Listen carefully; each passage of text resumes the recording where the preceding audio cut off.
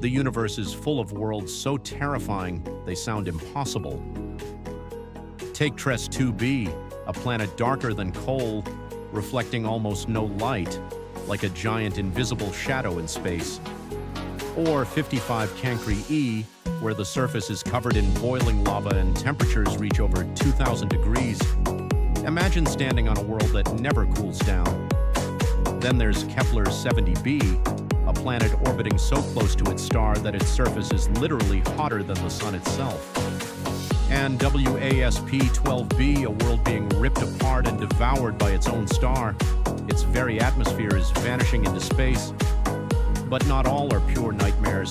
Planets like Gliese 1214b and TOI 1452b may be covered in endless oceans, and Kepler 186f sits in the habitable zone where liquid water could exist. From worlds of eternal fire to planets of endless night, the universe is stranger and scarier than we ever imagined. So, if these are the ones we've already found, what's still hiding out there in the dark?